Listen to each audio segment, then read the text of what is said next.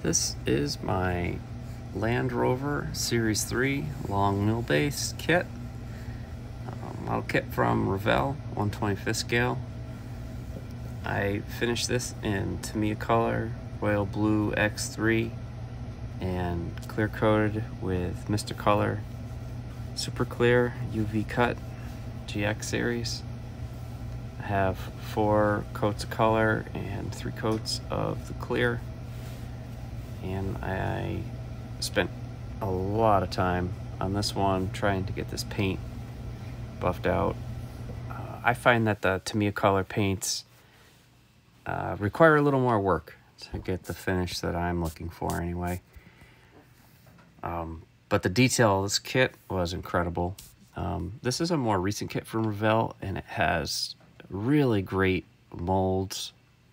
It's not just the detail, but it's just the sprues.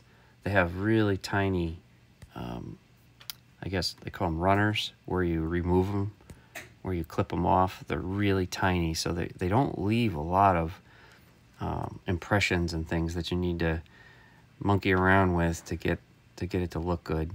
So a lot more time was spent, instead of fixing stuff, was just adding detail. So I did a lot of research on the motor, the colors, and just the way they were assembled, and I had a lot of fun with that. The wheels on this one I really put a lot of effort into to try to add the detail as it would be from the factory, and just overall happy with how it turned out.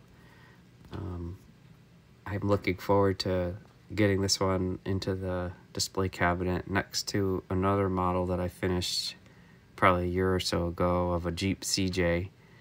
It has me thinking of actually making a little off-road scene with a couple other models that I have at my stash that are 4x4s. But anybody looking to make a model, a 1/25 scale model that has no fuss and parts just literally fit together perfectly, this is a great one.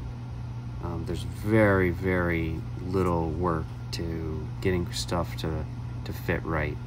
So the overall quality was very impressive. The plastic itself is actually really nice too. It has a little bit of softness to it that makes separating them from the sprues a job that's a little easier to do and leaves less stuff to clean up. But that's my kit. Have a good night.